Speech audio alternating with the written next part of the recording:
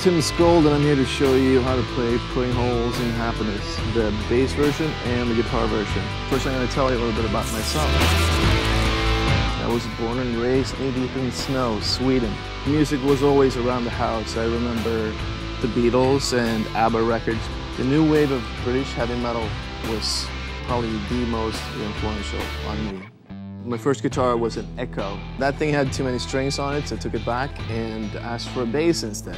First couple of bands I was in were pretty much cover bands. Came over here together with Shotgun Messiah in '88, here being the United States of America. After Shotgun was done and over with, I did a solo record. Later on, I was asked to contribute to KMFDM. After KMFDM, I went back to LA and started working with Marilyn Manson. Gear, equipment, Les Pauls in my studio. Live, I fell in love with the Firebird. My amplification of choice would be Marshall.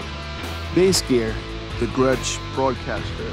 Ampeg has always made the best amps.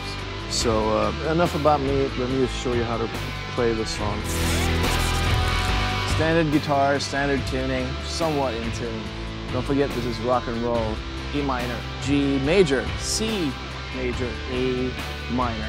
I'm just striking the first note. The second note is really just...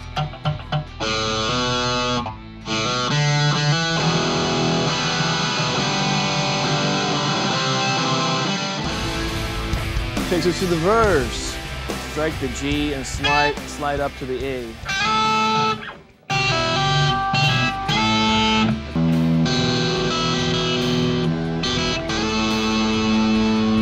Now I'm going to try to play through the song with Stephen Perkins.